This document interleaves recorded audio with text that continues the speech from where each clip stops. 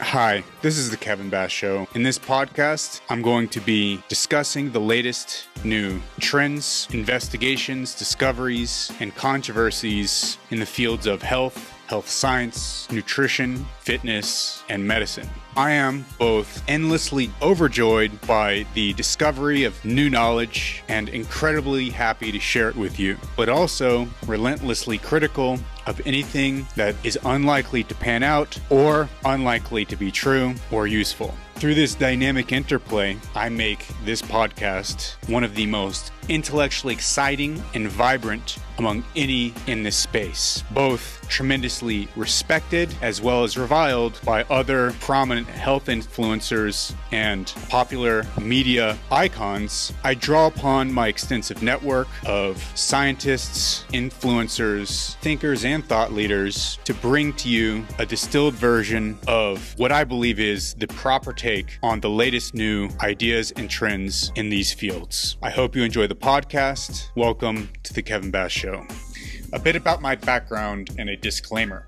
I have nearly 20 years either studying medical science or being in a laboratory conducting medical science. Nonetheless, I am only a MD PhD student. I'm not yet a medical doctor, and even if I was, nothing that I'm discussing here would be medical advice, simply a interpretation of the medical literature by a person who reads voraciously and thinks incessantly about how to think about scientific problems and their practical application to health. Correspondingly, you should only take this as such, and always, if you have an idea that you take from this podcast that you want to apply to your own life, you should always talk to your doctor before doing so, and never construe anything you hear as medical advice. And with that, enjoy the Kevin Bass Show.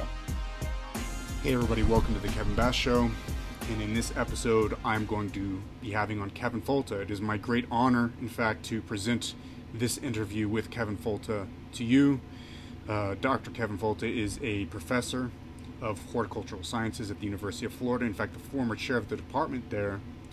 He has dozens of scientific publications, hundreds of public lectures, and hundreds of weekly podcast episodes from the Talking Biotech podcast, with which he aims to communicate the latest and greatest in biotechnological science, especially with regard to horticultural and agricultural sciences.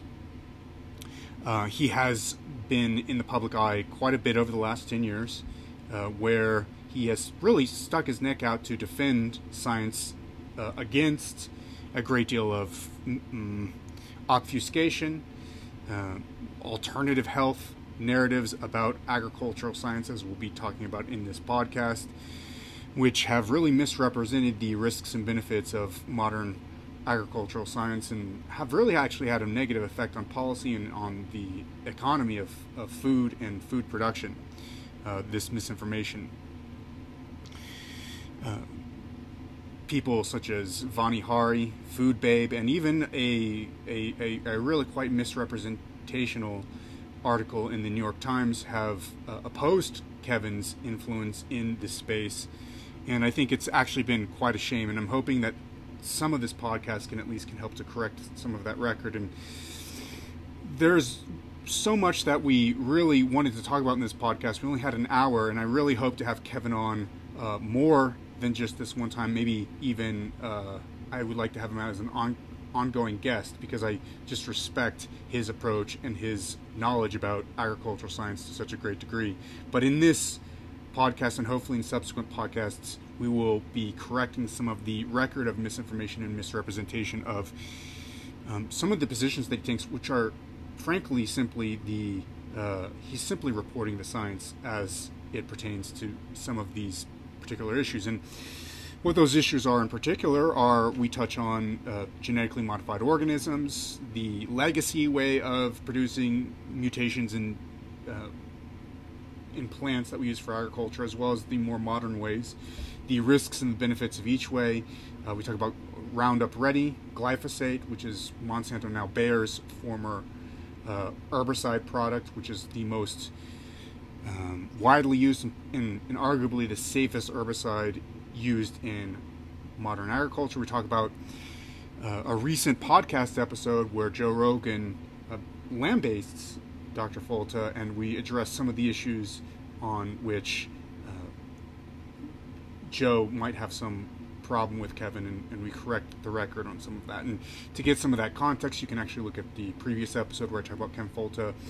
It should be a couple of podcasts down the list, and you can listen to that for some further context. But yeah, we try to go through quite a bit of agricultural science, philosophy of science, communication, a lot of discussion about alternative health, alternative medicine, how to gain trust of people who have alternative points of view. My own personal alternative points of view. I was once opposed to Dr. Folta's science communication myself, and how we can try to appeal to the public to best communicate the full understanding of what the current science actually says. And that was one of the things that impressed me the most about talking with Kevin, is that whenever I would push back on something and try to ask him questions and drill deep down, which is my penchant, it's what I'm excited to do, it's what I'm good at. Whenever I started to ask him deep questions, he was more than willing to engage with some of those potential criticisms, those potential downsides to his position. In fact, he seemed eager to do so. So eager, in fact, that I think he went beyond what he even needed to do to fully recognize some of the potentially the different opinions about his particular position.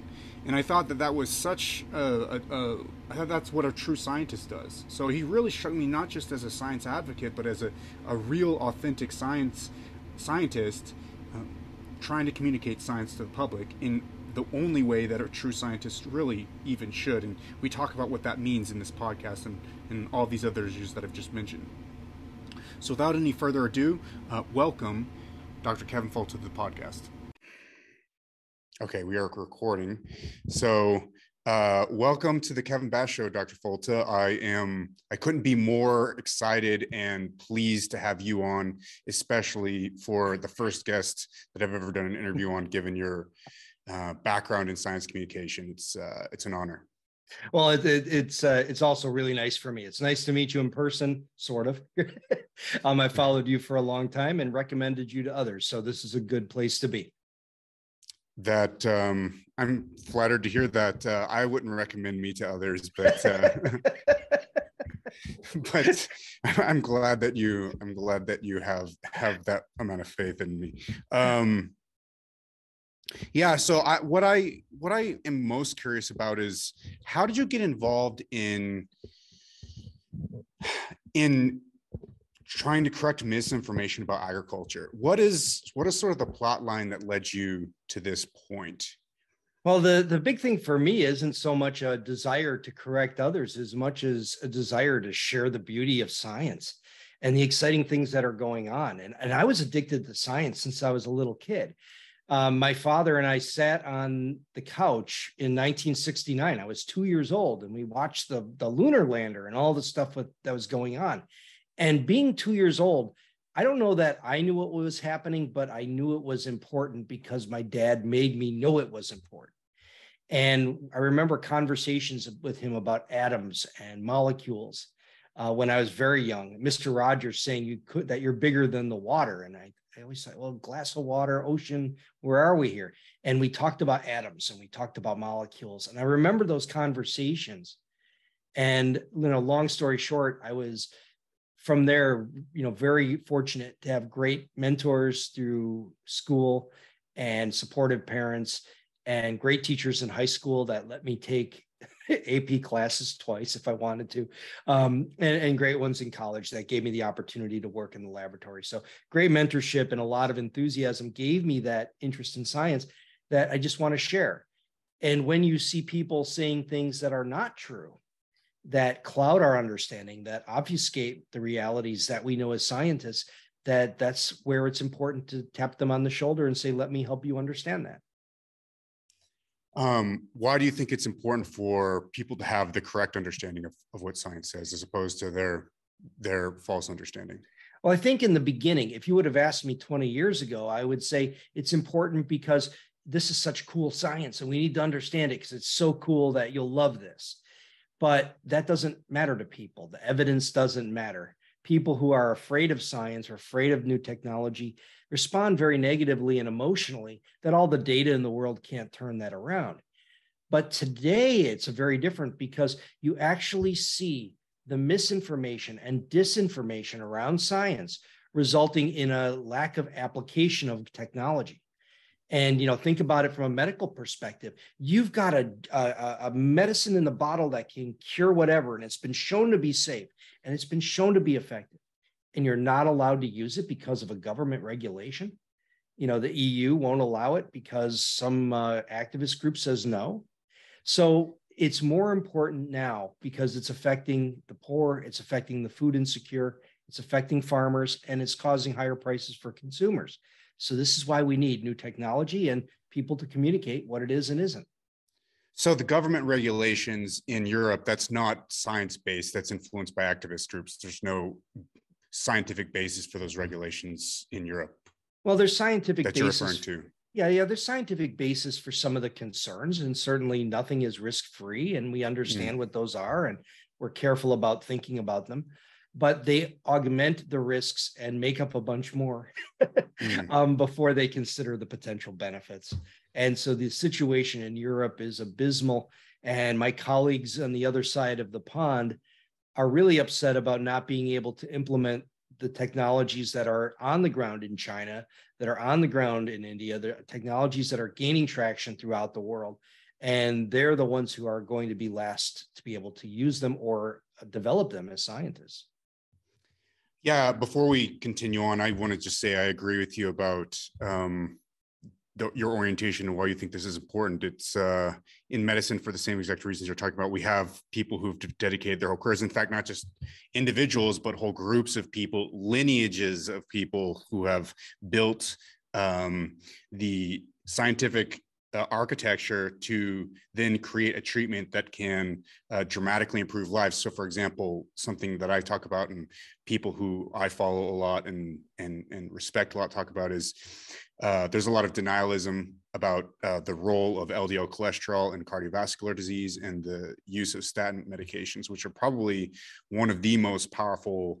If you wanted to you could even say it's like, in using more trendy internet lingo, it's like one of the most powerful biohacks or most powerful longevity interventions that you could possibly have. And it's just traditional medicine that people are afraid of because of fear mongering around these medications. And it's a tragedy, really, because if more people adhered to these medications, we would save tens of thousands, or if not hundreds of thousands of more lives than we do. And those lives are people's fathers, sons, daughters, mothers. And we're losing that because of widespread skepticism, even among practicing physicians who are not as scientifically inclined. As you may know, to be a medical doctor, you certainly do get a lot of basic science training, but you may not necessarily dive in as much to the hard science as maybe a PhD scientist would, and a lot of medical doctors have even been influenced negatively about a lot of the misinformation around statin. So it's actually sort of a human tragedy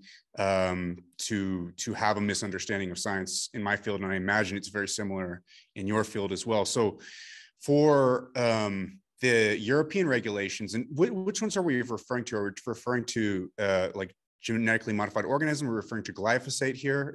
What are we referring to specifically? Well, mostly the one that is most tragic is the application of gene editing technology. So the newer CRISPR-Cas9 type technologies that can make discrete surgical edits in genes, they've said is absolutely unacceptable.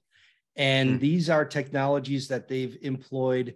Well, I should say the products that they've used, the plants that they've used, have had gene edits that were made with radiation going back 50 years now. Yep. And that's cool.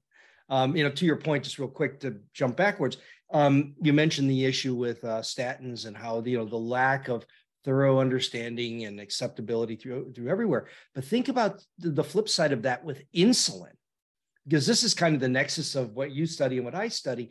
Is here's a genetically engineered vaccine, a human gene in bacteria that 35 million people inject into their bodies on a daily basis. And this is not only accepted, It's demanded and it's necessary. For type 1 diabetics, it keeps them alive. And we don't have to go harvest insulin out of the gut piles of pancreases and slaughterhouses anymore like we did in the 70s. So this is a great example of how genetic engineering and medicine can have these tremendous life extending consequences that are freely accepted. So our job now as communicators is, how do we get everything else to that place? Sure. And in the case of genetically modified organisms, you mentioned that in the past we used radiation to cause genetic changes, or even before that, spontaneous genetic changes would occur, I guess, presumably because of environmental radiation or other sort of mutagens that change the germline and then cause certain characteristics to then be expressed in the plants, and then humans would then select those characteristics. But in those cases, as I understand, because I actually used to, and this is another wrinkle, this is kind of a small aside because but it's an entertaining aside to me. I used to participate a lot in sort of like scientific discussions about biotech, although I was a troll. I was an like biotech troll for a long time, especially in like, I don't know if you know Food and Farm Discussion Lab on Facebook. Yeah, I was banned from Food and Farm Discussion Lab on Facebook. This was like 6 years ago before this is when I first started my medical degree, and I hadn't started the PhD yet, so I didn't have a good scientific background. Oh, that was you? No, I mean, I can't remember one of the admins there, but they called me a human nonsense machine because I would come up, because I'm an intelligent person, I would come up with like endless arguments about why biotech is bad, because I was ideologically opposed to it from an ideological. It's not natural. So that all that is to say, first of all, it's been a funny and very interesting road to sort of circle back around to now talking with you and helping to promote the correct information as opposed to the incorrect information that in some cases I used to promote. So, but to get to the point that I was going to make, the radiation that causes many non-specific mutations that have nothing to do with the genetic pathways that you're interested in. Those might have untoward effects that certainly would be very difficult to characterize and quantify, even with like modern science. And when you go back to those days when we were actually using radiation, they had far fewer scientific tools in order to figure that out in the first place. Yet that was completely acceptable. All these potentially potential negative consequences that you could get as a result of the phenotypes that you created in these plants. Whereas today, we can just modify very specifically in a very targeted manner one particular gene, and we know exactly what that does. We've characterized that probably in models that even before we've even produced the genetic variants that we've created. Then we can characterize the phenotypes much more systematically, probably than we did in the past, and probably under much more regulatory oversight. And yet people, for whatever reason, despite it being much more targeted, much more specific, for whatever reason, are more opposed to this than they were to something that was completely random in the past, it's kind of crazy to think about. It's because they don't have the science literacy to know that this natural process that happened in the past is way more unpredictable than what we have now. I guess because people watch movies, people have active imaginations, but yeah, it's a funny and ironic situation that we are in right now because of people's fear of technology. Really, it seems like they have a fear of technology, almost like this kind of Terminator. They believe like the Terminator is going to, if we're going to create like terrible things. They watch too many anime films, maybe. They have like maybe a vivid, terrified imagination about what these unnatural processes could do. And maybe let me sort of see things from their point of view, because I can, to some degree, still see things from their point of view. The reason I imagine that they think that is there is a history, though, of major corporations, right? I think even including like Monsanto, pharma, whenever I defend like statins, whenever I defend blood pressure medication, there's so many different things that I have to defend.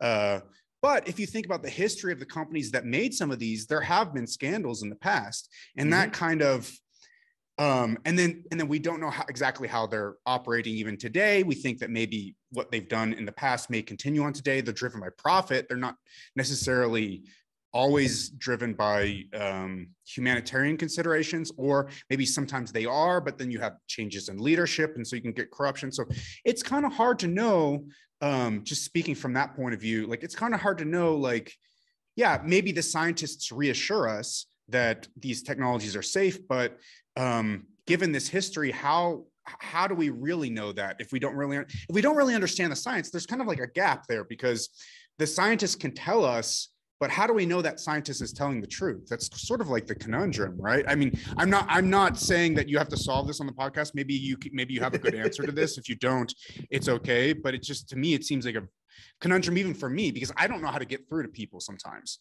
because I can feel and I understand their sort of conspiratorial worldview, but I struggle to get through to that because I know how they see me, and I don't know how to communicate in such a way that can earn their trust. I feel like it's really hard to earn people's trust whenever they distrust these technologies. It's a real big challenge. Well, you have a lot to unpack there, but I think the big word is trust, and how do you gain that trust? And the other T word is truth. And you said, scientists know the truth to scientists, but really, I don't know that we do. I think that scientists, and this is bordering into philosophy, we have the evidence. And we know the evidence, and we know its strengths, and we know its limitations.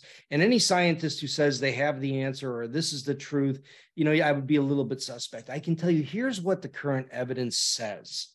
And that means I can change my mind if better evidence comes along. The more data that I have that supports a hypothesis, the harder it is to turn. Harder it is to work me against it, or maybe there is a nuance that does allow for that. So I'm always very flexible. I'm a data guy. I'm an evidence guy, and so the public doesn't operate that way, especially because the eggheads in science make sure that their data and evidence are relatively inaccessible, either by paywalls or jargon. That's where science communication comes in. Is that we start to be able to find the ways to earn the trust that the Monsantos and the Dows, and because you're right, you mentioned the indiscretions. Monsanto has super fun projects all over the U.S. from when they were a chemical company. Dow bought Union Carbide, that when I was a kid had a gas cloud of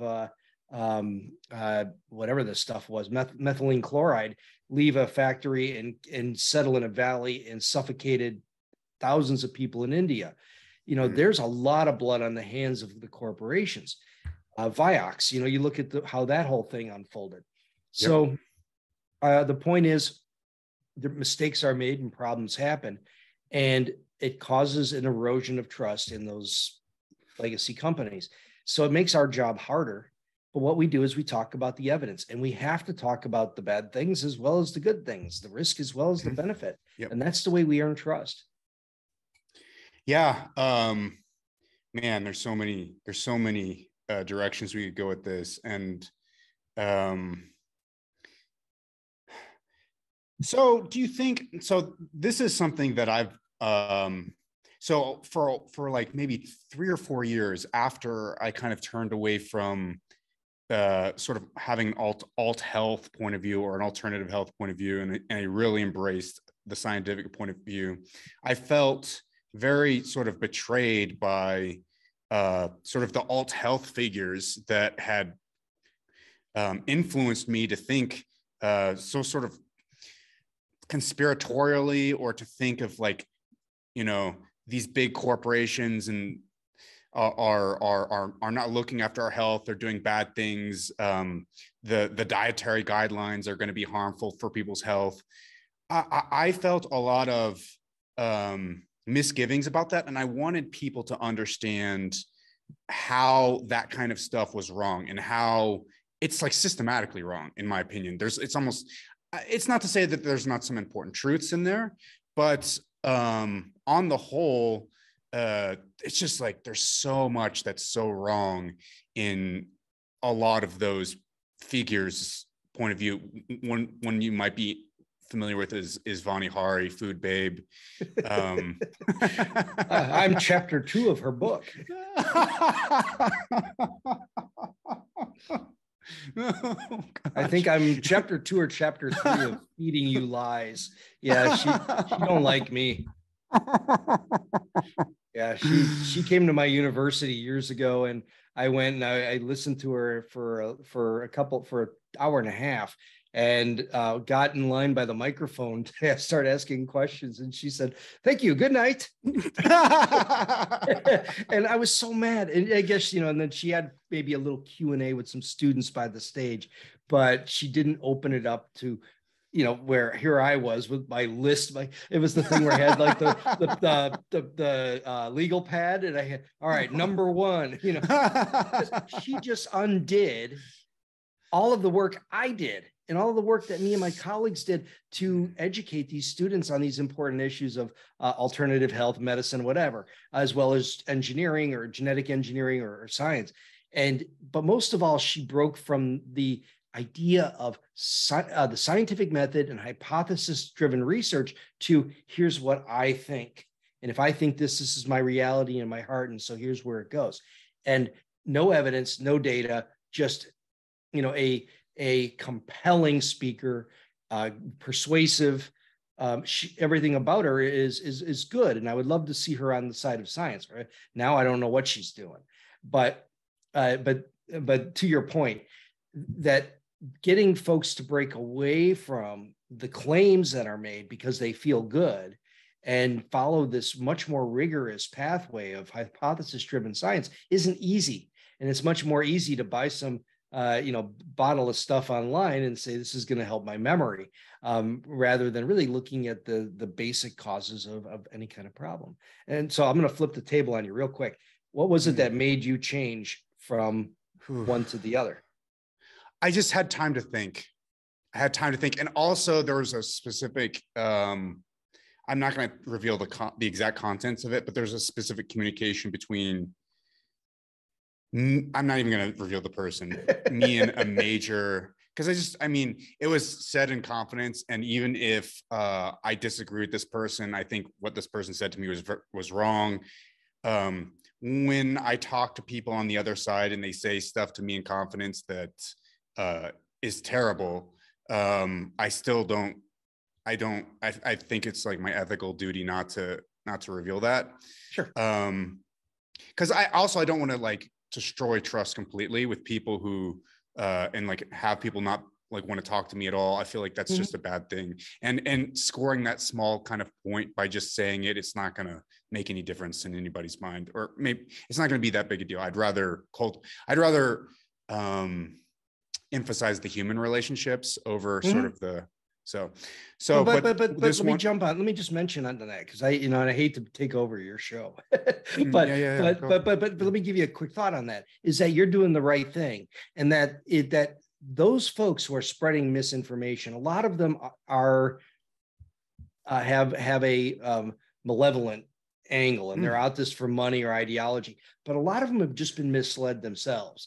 And if we break that chain by pissing them off or throwing them under the bus, we lose the opportunity to foster their change.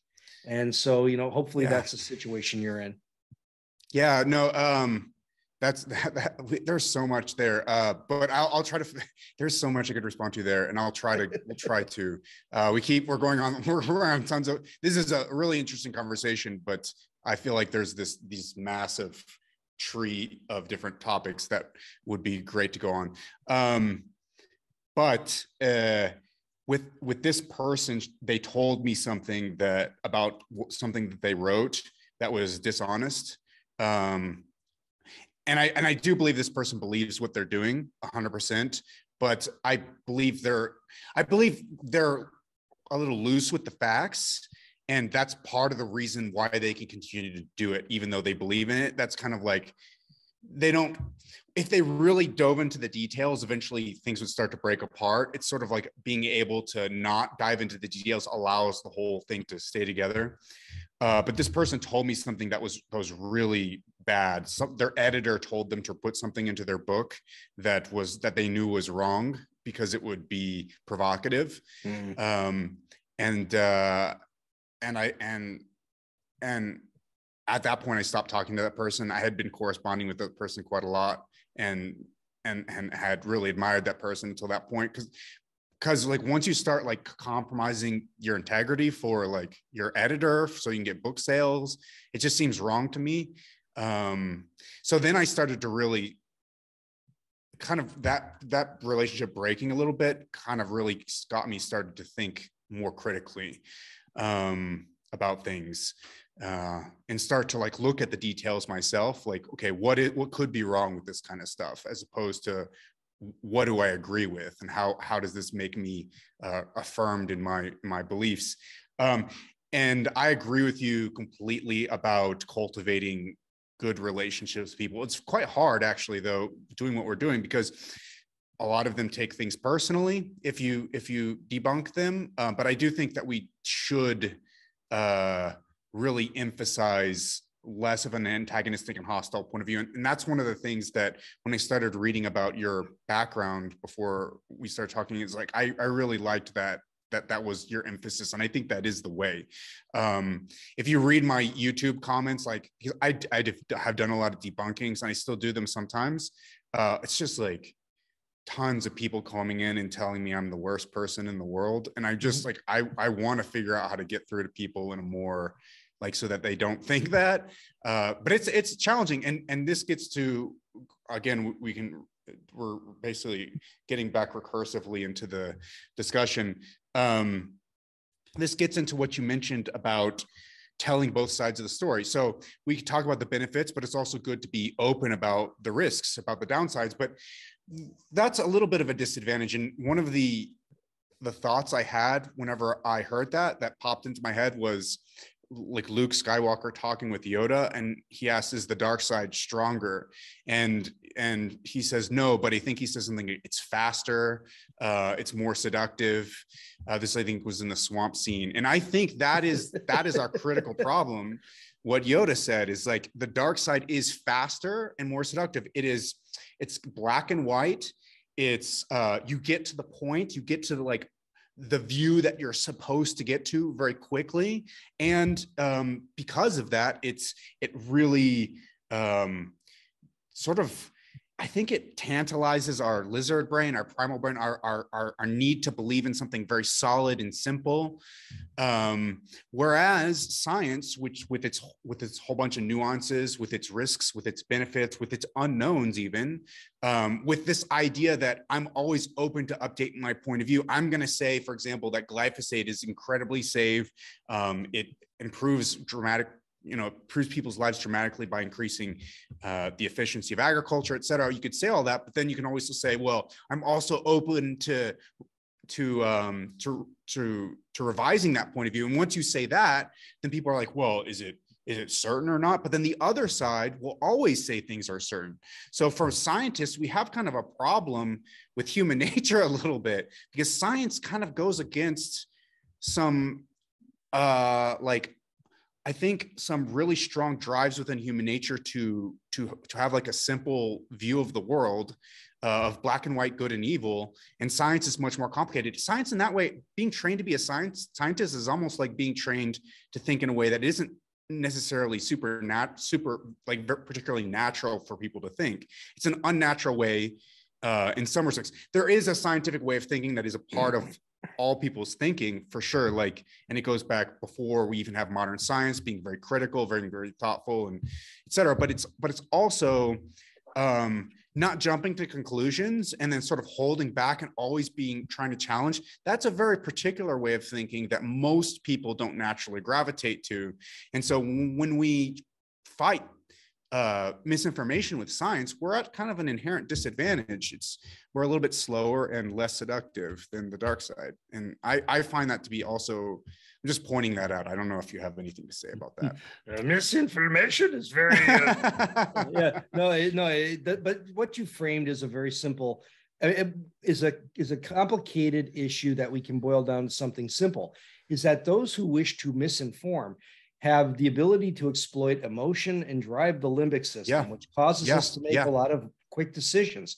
And those of us who appeal to science are talking about risks and benefits and weighing nuances, and that's an executive function. And so you're talking about this battle between emotion and executive function, cerebral cortex against limbic system. And this kind of battle is something that made us very successful as humans, because before the year 1900, emotional decisions were very helpful. that don't see what's rustling in the bushes, don't pick on the big guy, don't, these were the things that helped us. It, with science and with more information, became this weirdness to have to dissect the nuances. And this is stuff that Dan Kahneman has talked about in the book Thinking Fast and Slow, that here we are as scientists trying to win an emotional argument with data and facts, and it doesn't work. Yeah. So that's the dilemma. This is, how do we do that? I don't know how to do that. I just keep trying. I just keep communicating, and I win over some people, but it's hard, man. Like, it's slow, it's hard, it's uncommon that I do win over people, but it does happen. And it's a great feeling when people, and I'm sure you've had this happen to you thousands of times, when people message you and then they say, like, I thought this one way, but now I'm seeing differently. And that's a great feeling, but man, it certainly feels like the large mass of people, I don't know, it's pretty just discouraging. But I don't know what else we're supposed to do. So I'm going to keep doing it, because it's like the only thing it's like one of the only things that's really worth doing for me. So, but it's a tough situation. I had another, but it's about trust. It's about gaining trust. And people are misinformed because they listen to trusted figures who are giving bad information.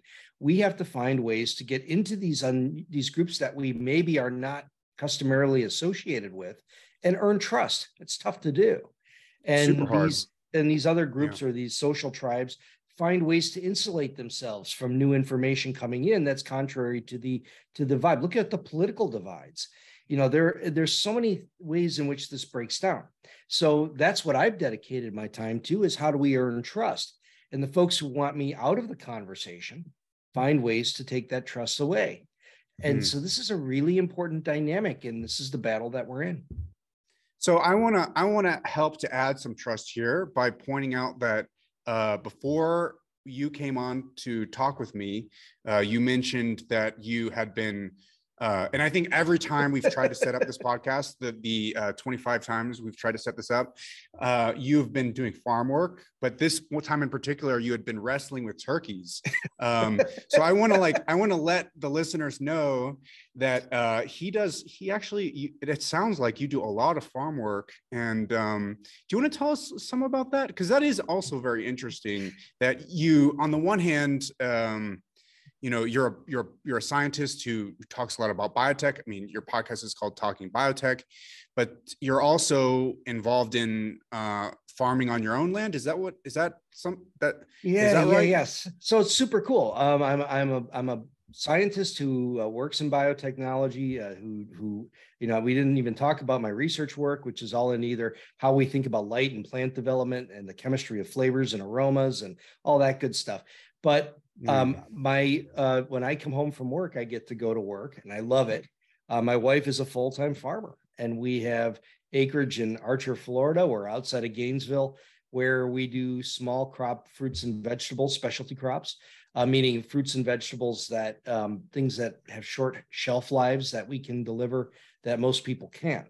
And we raise heritage breed livestock. So we raise turkeys. It's coming up to Thanksgiving, and we had wing clipping day today, and they're out running in the field. We had to get them put away, and they don't like necessarily going where they're supposed to go. So we turn out the light, we run around under the moonlight and catch turkeys and get whacked with wings and pecked, but we get them back where they're going. And then tonight when we're done, I get to go plant avocados, and it's 9:30 at night. Oh my gosh.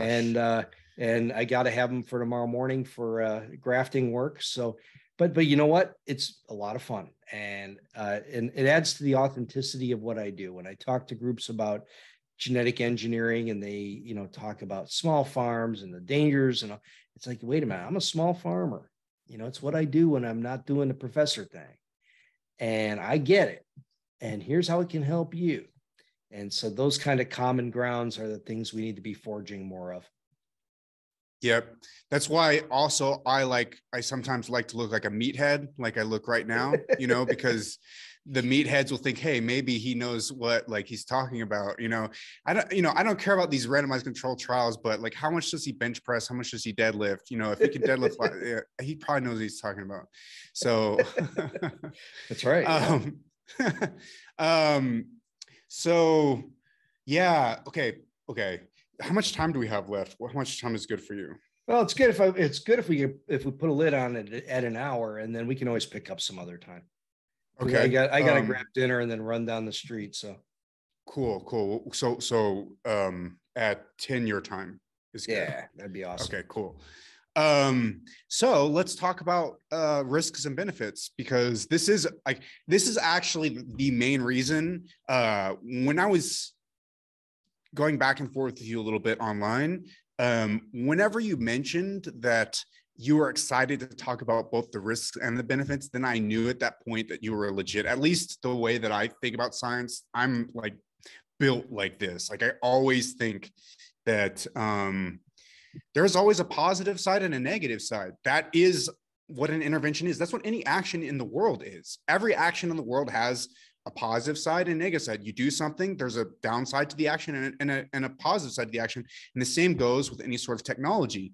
And so when some science communicators like to only emphasize the positive sides and then they don't emphasize the negative sides, that actually loses my trust personally, because I'm thinking, oh, this person is just trying to promote this idea and they're not interested in like maybe what the truth is, because the truth includes the negative side. So I was really excited whenever you mentioned that you were it's almost sounded like you were excited to talk about the negative sides too, because I want to hear everything. And so one of the things that we thought we might talk about is glyphosate. Are you interested in talking about that? Oh, sure. Yeah. Anytime I followed the glyphosate literally 30 years. Oops, did I lose you there? Can you hear me now? Yes. You know what? Yes. My connection it says my interconnection is unstable. Ooh. So how's that doing? Is that good now? It's going now. It's going now. I live out in the country. It's always weird. Birds set on the on the cable line.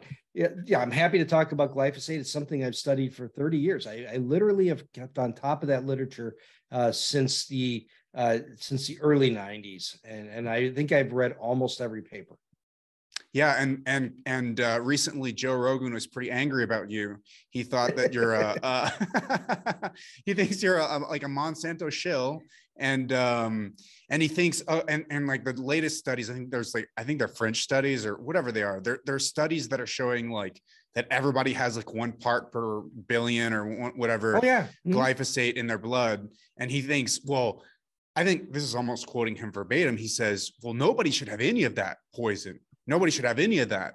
And it's just like, that is so disturbing. I mean, it's like, I just want to like, but a good dude. And I was on his show years ago and we really hit it off. We had a great time. You can listen to the podcast. Yeah. I think it was 6-5 or something.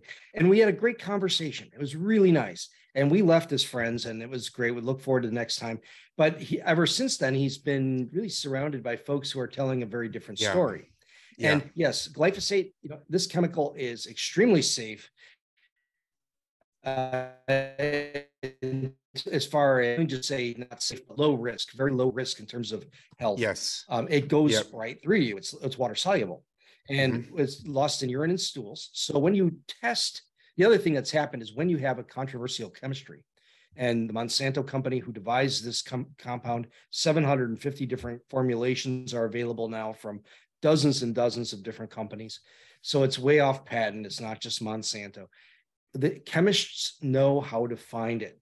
know how to detect it at the edge of nothing, literally at the edge of nothing. So you can detect parts per trillion, which is seconds in 32,000 years.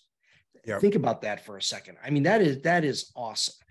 And so when you look at the year of people who live in areas where glyphosate is used, which is everywhere because municipalities use it, schools use it, residents use it, residential use is high, you're always going to detect a few parts per billion, so seconds in 32,000 years in urine, because that's where it should be. It goes through you. It comes in. Maybe there's a little bit of residue on some cornstarch, or a little bit of residue on some sugar beets or whatever. Yep. The tiny little bits that's there, yep. and you can detect that. Yep. But from the side of the consumer, they didn't ask for it. You know what I'm saying? So to the consumer, you can see why this looks like a problem. And then you add on top of this, these lawsuits, which have been really manufactured controversies by law firms to cash a check. Now, all of a sudden, people see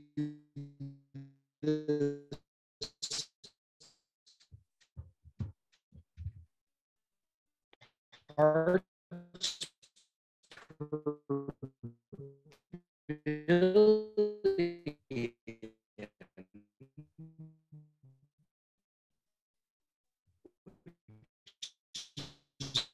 Almost not there biologically.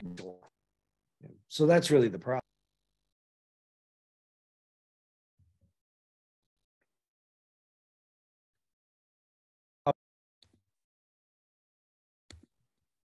I think it's caught up again. Okay, I think good. Okay. Yeah. Okay. The other thought, you might want to. Have you ever tried Zencastr? Zencastr, that's a good idea. Yeah, I know. Yeah. I've done that a couple times. Not some other people have done it with me. Yeah. It's nice because it records locally and then uploads, and so you don't lose anything because of bandwidth differences. But I think just for your editing purposes, I'll just say that glyphosate has been something where science has not seen it as very controversial, yet it has been grabbed onto as a proxy for genetic engineering because it's used with genetically engineered crops. Right. Yep. And that's part of, that's kind of the ideological objection to glyphosate. It's almost because it's linked in some way. It's almost like, so therefore it's like kind of justified to attack it, even if the evidence is not even, I wouldn't even call the evidence thin that's harmful. It's like non-existent that it's harmful at the doses at which consumers are going to get it. So we get these parts per part per billion, parts per trillion detections in consumers.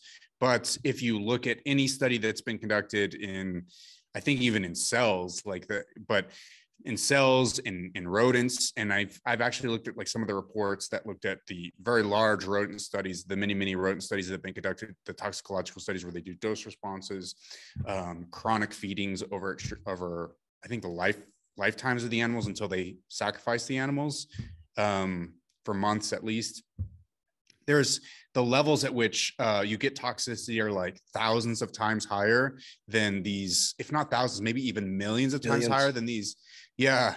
Then, and that's like the lower limit to start just seeing something, just something like a weight change or like some change in physiological function, like millions of times higher. So it's not even detectable. And yet, well, let me put it in context is that, a recent paper came out where they talk about, well, it's in the brain, it's crossing the blood-brain barrier. And I looked very carefully at the paper. And what it says is that someone my size, 210 pounds, so let's say 100 kilograms, would have to consume 200 aspirin-sized tablets of pure glyphosate every day for 2 weeks to get an equivalent dose to what that rat got, who got the stuff in the brain. And on top of that, the one that got a quarter of that dose showed almost no symptoms. So you have to massively poison something with an herbicide before you're starting to see any kind of indications. And so that really reinforces your point. Yeah, I mean, caffeine is more toxic. Salt is more toxic. You know, if you gave people lower doses of salt than you would need of glyphosate to be toxic, you'd actually like die sooner of the salt or of the caffeine than you would of glyphosate. And it's incredible. It's because it's incredible that it's kind of frustrating. Like if people understood this, I feel like it would be great if people understood this. So look at the relative risk of a compound like alcohol, where they were, and this is this is the one that always made me laugh, because they would say they found glyphosate in wine at 5 parts per billion. And I would say, okay, but there's and that is a supposed probable carcinogen, right? At 5 parts per billion. There's a known carcinogen, at 130 million parts per billion. and you know what? We like it. Yeah. So it really frames the risk. Yeah. And you can detect that at the population level. You can detect that, like, that's really rigorously shown that alcohol is probably the cause of like, I guess, millions of deaths worldwide every year. I don't know. Sure. It's like, yeah, it's a lot. Sure. Whereas glyphosate might be. Okay. So let's go Steelman though. The other side. It's probably not. Okay. Let me ask you this question. Maybe before I do that, what about the microbiome effects, shikimate pathway? Is there anything there? I mean, we've seen, I think they found it in, I don't know, in bacterial cultures or something. Is there any in vivo?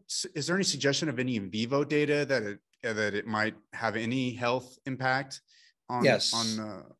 So let's jump backwards for the listener. The reason that this herbicide works is because it disrupts a specific enzyme that is involved in the manufacture of amino acids, which are the building blocks of proteins. And it works great because the plant basically can't make any of the parts it needs to survive. So it dies. That's why it's an herbicide. But a lot of plant genes are very similar to what is found in some bacteria, and especially some of these plastid-based metabolic genes. And they figured, well, maybe some bacterial genes are affected. And if bacterial genes are affected, we're loaded with bacteria. So glyphosate may inhibit the same activity in the gut microbiome. Here's the problem, is that 2 things. One is that we've worked with glyphosate and bacteria in the laboratory, and it is very hard to get it into a cell without some sort of other chemical to help drag it in. So without these surfactants, these amphipathic molecules that allow it to be able to usher that into the cell. So one is that the small amounts that are there, those parts per billion, they're not there with a surfactant, and those would have a very hard time getting into the cell. The second part is pure stoichiometry. If you study chemistry, if you've got a part per billion of a chemical that's present, how can that have any effect when you have trillions of bacteria in the gut, and the chemicals being turned over and the chemicals being excreted? And even if it gets into a cell, it can inhibit one enzyme. You've got how many hundreds of thousands, millions of enzymes that are doing the job. So if you drink a gallon of concentrated glyphosate, yes, you will likely inhibit microbiome, but it isn't going to happen from the little wisp of stuff that comes in on a Triscuit. Right. It's like taking an antibiotic, but instead of taking like the normal dose, it's taking like a millionth of the dose. You're not going to see any clinical effect whatsoever. The homeopathic dose. Right. Yes. Okay. Right. It's such a small amount that's there that you can't possibly, it can't possibly affect biology in any meaningful way. Got it. And just so the listeners know, as a medical student, I completely endorse this. This makes total sense. Like, just, I mean, I'm sure that, so yeah, like the enzyme kinetics would need to be disrupted by a higher concentration than what glyphosate provides. That makes total sense. Yeah. We can draw the Michaelis-Menten. Yep. No, but it's a competitive inhibitor. It blocks the ability of the precursor for aromatic amino acids, and it's a classic case of enzymology. But once this thing is bound, it binds pretty tight. It's pretty good. That's why it kills plants. But you got to have enough of it there. Yeah. Okay. So what about with the adjuvants present? Like what if you're a farm worker? What about that whole league? Because I've talked to I think Brian Matheson. I go back and forth with him sometimes on Twitter about the trials going on, and he has a really good understanding of the toxicology. I don't really understand the cases that are going on with the legal stuff, but his take on it is that it's that basically Bayer's losing because it's fighting the legal fight wrong. It's not doing the right job from a legal point of view, and it has nothing to do with the science. That's right. Is that your take? Absolutely. Yeah. And Brian's really good. I really like him on Twitter. I've never met him personally, but he's a wealth of information. But yeah, they're fighting the wrong fight here. They're trying to win an emotional argument with evidence, and I don't know that that's the way to go. Really, when you're looking at occupational exposure to the surfactant and the chemistry itself, it still is at an incredibly low level, and at a level that is designed to penetrate membranes in plants, not necessarily going to do much of anything in humans or in animals in general. So, why there is more risk for occupational exposure, that's where epidemiological data are so important. And when you look across broad epidemiological studies like they've done for, 20, 30 years now, even longer, the best cohort analyses where they've really looked carefully at people in similar situations, you see very vague associations at best, and maybe, and most of the time, no associations. But it was these slight suggestions, mostly coming from case control studies, that suggested that maybe something was there, but the better studies didn't support that. So based on your understanding of the mechanisms, the basic biology, do you think that there might be anything to those studies that find a slight association? The only thing that I can think of, and this is, if I say, okay, I'm going to play along here and go with it, is that there could be some sort of genetic vulnerability that some segment of the population has. So let's say, 1 out of every 10 people has a slightly higher genetic variant for the development of non-Hodgkin's lymphoma. All right, that they've already made 5 of the 6 steps that take, that are in the progression for one of these, types of lymphomas, that all of a sudden, this has a higher likelihood of happening in them. You wouldn't see it pervasively with every user, but you might see it in a subset of users. And that could be true. And I think that's something that we'll continue to look at, and science will continue to unravel. But at this point, there's no evidence of that. But is it carcinogenic at a high enough dose? There's no evidence of carcinogenicity. The only studies that were identifying carcinogenicity, or at least cellular transformation, in vitro, so looking at it or actually the ones in vivo too, they were really, really either small studies or highly suspect in their methods. That you look at comparing cells from 2 groups that were harvested in 2 very different scenarios, transported differently. I mean, those papers are just a disaster. Yet the IARC was very happy to include them in their analysis. So I don't have a lot of confidence in those. Okay.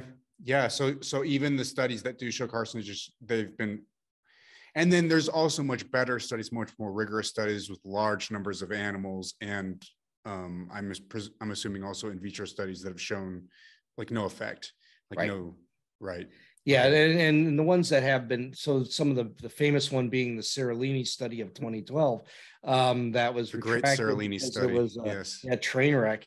The EU spent $15 million trying to reproduce that work in an appropriate set of experiments. And 3 independent sets of experiments, 3 independent sets of researchers could not repeat those findings. And when I've asked them, you want to be on the podcast, you want to talk about it, they all say, I don't want to talk about it. I don't want anything to do. Because here were research laboratories that dedicated, 10% of their research career to testing what we knew was already BS. And, what do the postdocs who worked on that project publish? And where do they take their careers? We showed that something we knew wasn't harmful wasn't harmful. And so, the effects of those Right. original kind of BS studies are really pervasive. Yeah, it's terrible. It's like, what is the adage? I can't remember. It's it takes an order of magnitude more to debunk bullshit than to generate it. Yeah, it's terrible. Or 10 times. Yeah, okay, but what do you do with Seralini papers? Let's say you have your, just out of curiosity, if you're I don't know, do you just should all journals just refuse to publish that kind of work? No, but they publish away. I mean, if you can find people who are willing to publish that stuff, I was really for the retraction before I was against it.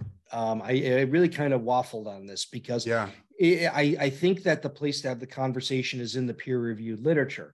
But at the same time, we can't forget, and this is the problem, the original paper from Seralini grabbed the headlines. It was everywhere. It made Kenya stop developing GE crops. But the papers that came out to test it and verify got no airplay. There was not even a whisper. And so it's our job as communicators to take those Seralini rats and hold them up and say, hey, remember this? It wasn't true. That was 10 years ago. This was either falsified data or data that was done so horribly that don't ever trust it. Yeah. And yet those damn 3 rats will show up on every single protest and every single anti-GMO website, even to this day. So you think that the responsibility really lies with science communicators, and I can't really disagree with you, because I think that it would be a terrible thing if the scientific publishing process became influenced by, but what will happen if the public, because that's a slippery slope, and I think that that's not where we want to take science. But at the same time, it's also a big ask, but again, I think I'm on the same side as you. I'm just pointing out, though, it's also a big ask. Like, how are we going to do this? How are we going to handle, the 10 years after the Seralini papers, when it's like the damage has been done, and how do we prevent that kind of damage from happening again? And how do we deal with that situation? Do we have the institutions in place to properly deal with that now? And my guess would be that we'd still, if there's another Seralini type event, it can still negatively affect things. So we have to figure out a way. I don't know how we're going to do this, but we have to figure out a way to deal with this kind of thing better. And if we don't, it's a sad situation. So that's all I'll say. Well, we have to get journalism or journalists, legitimate science journalists, excited about the idea of reporting the failures of the sensational stories. Yeah. And this is important because even today, they still gravitate towards the sensational. That rat study where if you poison rats for 2 weeks, they have some glyphosate in the brain, that ran with across the media as glyphosate causes Alzheimer's disease. It didn't show that. What we need people to do is have the balls to say, 10 years ago, we said this was going to kill all of you. And guess what? We were wrong. Yeah. And they need to take responsibility, but they don't want to. They don't want to. They have no incentive to do that. They have every incentive not to do that, because if they take responsibility, then they might say, well, people aren't going to trust us as much. And honestly, they should take that hit, right? They should take that hit. And once they start taking that hit, and either they do it on their own accord or somebody forces them to take that hit, then they'll stop doing that. They'll stop playing that game. Yeah. But let's go even one further, Kevin. We were talking about trust. People don't trust the media.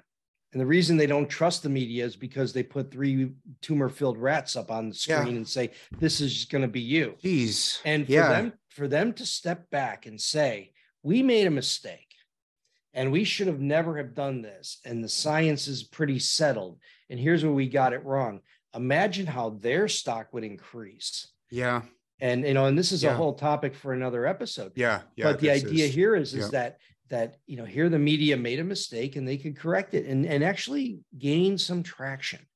And so when I'm the guy who has to publish the 10-year anniversary of Seralini, and of those rats, and I'm the only one who did it. and people were saying on Twitter, this was Talking Biotech 368 or 367. People were commenting, why is it that this, half-assed, semi-marginally relevant scientist has to be the one to tell the story? Where are the journalists?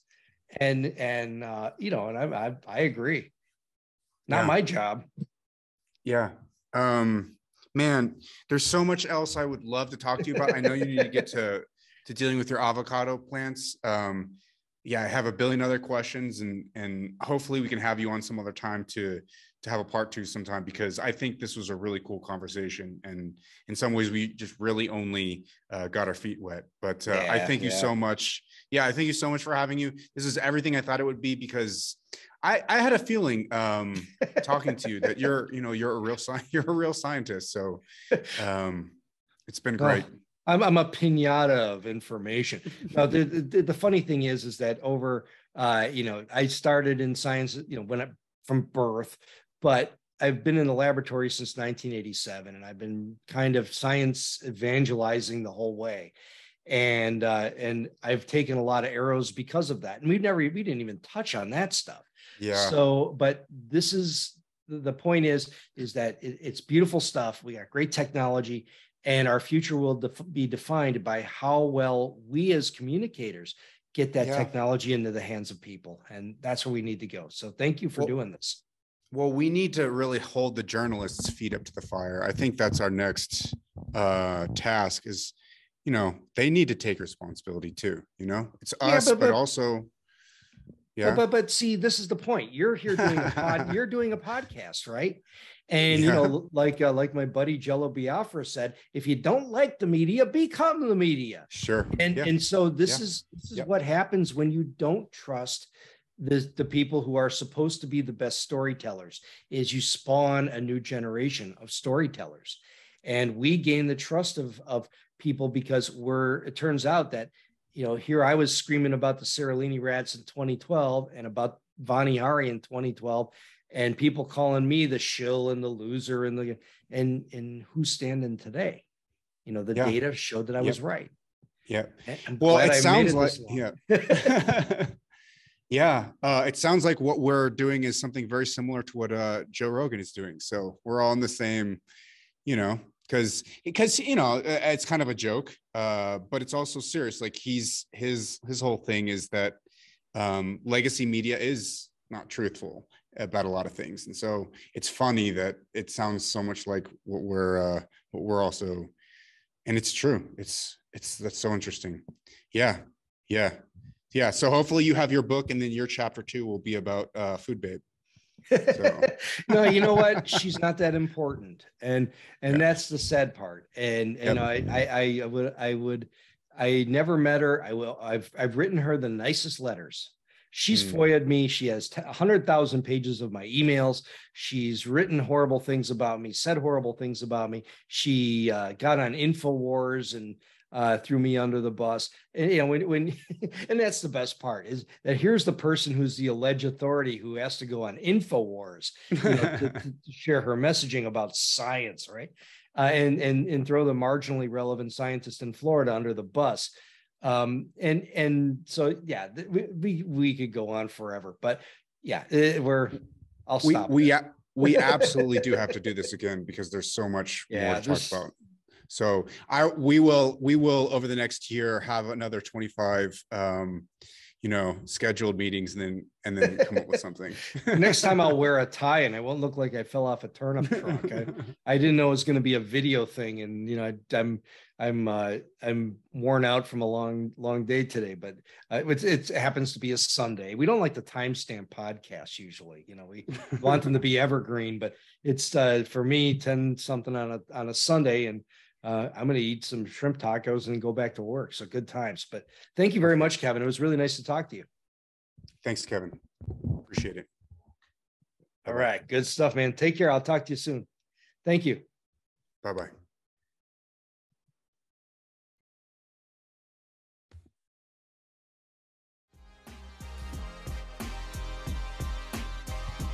I hope you enjoyed the podcast. Please check me out on patreon.com at Kevin and Bass, where you can donate and make this podcast possible. Also check me out on Twitter, Instagram, TikTok, where you can find my latest thoughts on the latest controversies and findings within health science. Also check me out at The Kevin Bass Show, both on Spotify, Apple Podcasts, and YouTube. I hope this podcast was useful to you. If it was, please leave me a 5-star review on Spotify or Apple Podcasts. See you guys in the next episode.